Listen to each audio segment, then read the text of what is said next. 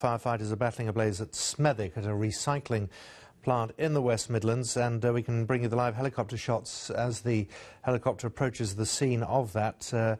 The firefighters saying that the cause of the blaze is now being attributed to Chinese lanterns that landed on the blaze at the recycling plant. 100,000 tonnes of plastic recycling material were ablaze, and firefighters saying it could be days before the fire is properly out. 200 firefighters in Smethwick, 3 taken to hospital but for precautionary checks. And as you can see, this plume of smoke rising some 6,000 feet into the air at Smethwick. Birmingham International Airport has been alerted because of this plume of smoke, but no impact on flights at this stage.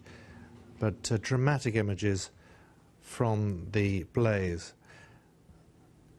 Nearby schools have been closed because of road closures that have been brought in on the area, and the helicopters, as you can see, now getting close to the scene of that blaze. Other emergency services on site, but so far only 3 firefighters taken to hospital for precautionary checks, and that is very much being stressed by the West Midlands Fire Service. Said its control centre has received more than 200 calls about the blaze and are now urging people to only call 999 if it's absolutely necessary.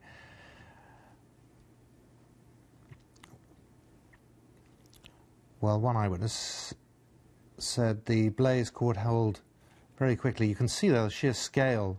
An entire warehouse block of this recycling centre is ablaze.